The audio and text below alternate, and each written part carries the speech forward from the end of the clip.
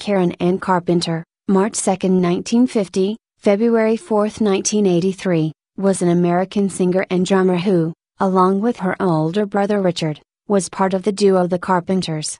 She was praised for her contralto vocals, and her drumming abilities were viewed positively by other musicians and critics. Her struggles with eating disorders would later raise awareness of anorexia and body dysmorphia.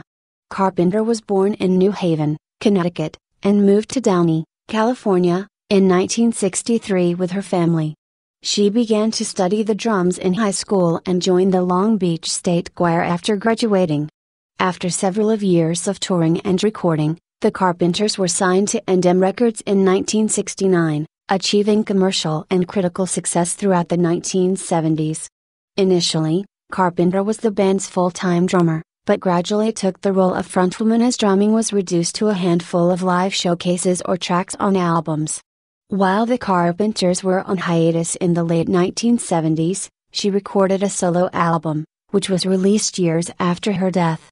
Carpenter suffered from anorexia nervosa, which was little known at the time, and was briefly married in the early 1980s. She died at age 32 from heart failure caused by complications related to her illness. Her death led to increased visibility and awareness of eating disorders. Her work continues to attract praise, including being listed among Rolling Stone's 100 Greatest Singers of All Time.